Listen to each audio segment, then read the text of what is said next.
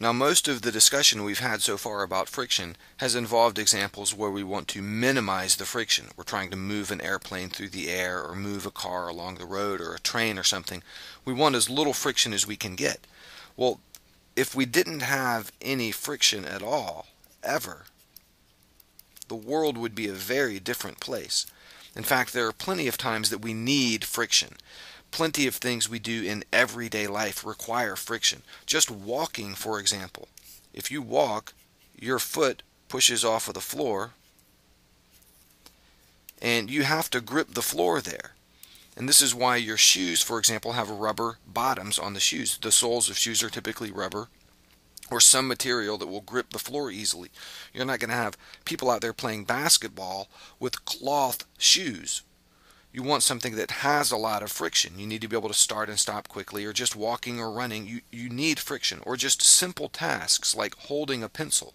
If there were no friction, your pencil would just slip right out of your hand. You wouldn't be able to write.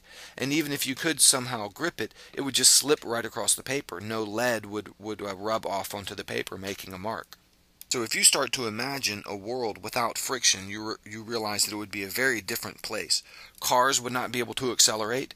You would get in your car and hit the gas, and the tires would just sit there and spin against the road, and the car wouldn't go anywhere. And that would actually be good, because if you got your car moving, you wouldn't be able to stop it. The brakes wouldn't work. Brakes depend on friction, and you want a lot of friction in that case. If there were no friction, you would have the road, for example. Everything's not flat. All the cars would just slide down here to the bottom and pile up down here in the bottom, and the people too would slide down to the bottom. Everything would accumulate down on low parts. Nothing would ever sit up on a hilltop. It would slide right off the top down to the bottom. And just ordinary daily activities like sitting at the table eating breakfast wouldn't be possible. You try to pick up your spoon, it would just slip right out of your hand. You bump the table, and you would just start to slide across the room. You and your chair would just slide, or you might even just slide right out of your chair. Just ordinary things depend on friction. So we want some friction in some cases, and all of these ordinary activities require there to be some friction. If there weren't any friction, everything in your house would have to be bolted down to the floor. All the furniture would just slide around just at the slightest bump. It would start to move and would just drift across the floor. So all the furniture would have to be bolted down, and you wouldn't be able to walk around the house.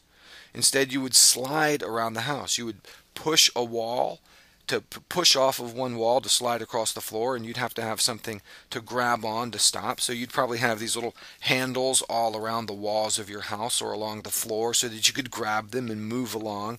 Just everyday life would be entirely different.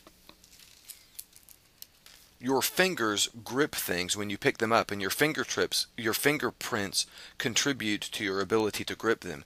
So just everyday things that you do with your hands wouldn't be possible without friction. If your phone rings, you pick up the phone. If there were no friction, it would just slip right out of your hand. So anything that you touch or handle depends on friction for you to simply be able to hold it. Or if you were to try to call your dog, you want to pet your dog, and you say, "Come here, boy," and he starts trying to run, his feet would just sit there and spin, would just slide against the floor. He wouldn't actually move anywhere. It'd be like the dogs in the cartoons when they run and their feet move really fast and they don't go anywhere. It'd be like that. So with no friction, our world would be entirely different, and many things that we do in everyday situations depend on there being some friction. So in many cases we want to overcome friction, but in many cases we're happy to have it around.